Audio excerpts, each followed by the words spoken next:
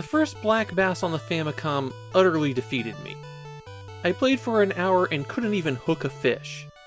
So as I give a bit of background on this game, I'm just gonna play out my first cast. The original black bass was completely terrible and borderline unplayable.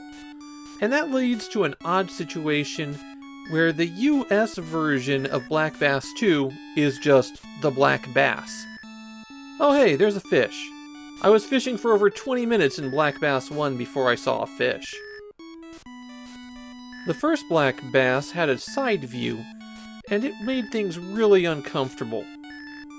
This one, on the other hand, is played from an overhead view, and that fish is getting really close. And I've hooked it! The very first time I cast the line and I hooked a fish. Now can I land it? When you've got a fish on the line, hitting the A button reels it in, and the B button lets the fish have a little bit more line. The picture of the fish tells you how worn out it is, while the bar is how deep it's gone in the water. As you're reeling it in, if you hear an alarm, that means the line's about to break and you need to let up for a little bit. And I've caught myself a fish.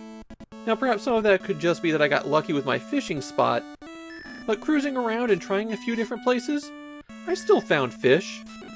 I'd have to try switching up bait because sometimes the fish would take a look and then swim away. And as the time of day advanced, fish became more rare in certain areas. If you want the big fish, you need the deep water in the early morning hours. And the conclusion I'm kind of coming to here is, the Black Bass II might genuinely be good. Well, maybe not good, but definitely not horrible. Let's step back a moment here. In the Black Bass II, you're competing in a series of fishing derbies. You have one day on the lake to catch a certain amount of fish, and you're going to be judged by the weight of them.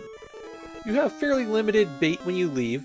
On the first stage, you just have 2 of 3 different kinds of bait, and you'll permanently lose it if you cast that bait onto the shore, or if the fish breaks the line.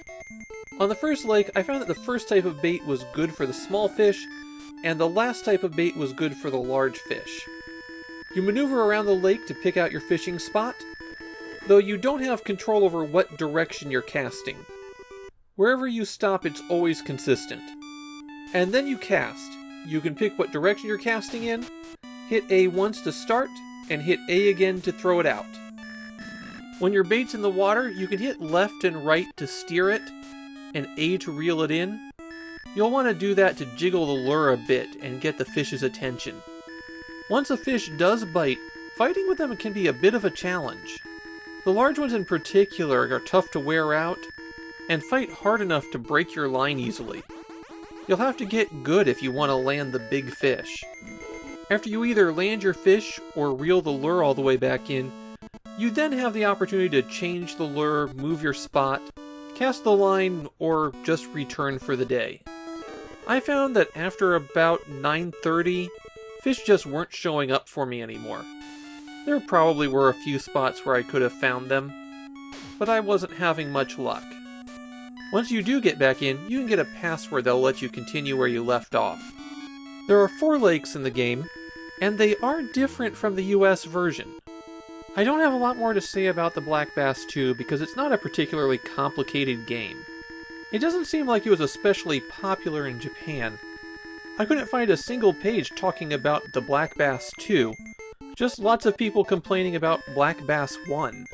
Even the Japanese Wikipedia page on the Black Bass series misdates the game. But you know what? I think it's actually okay. Even if it has one of the weirdest boxes on the Famicom.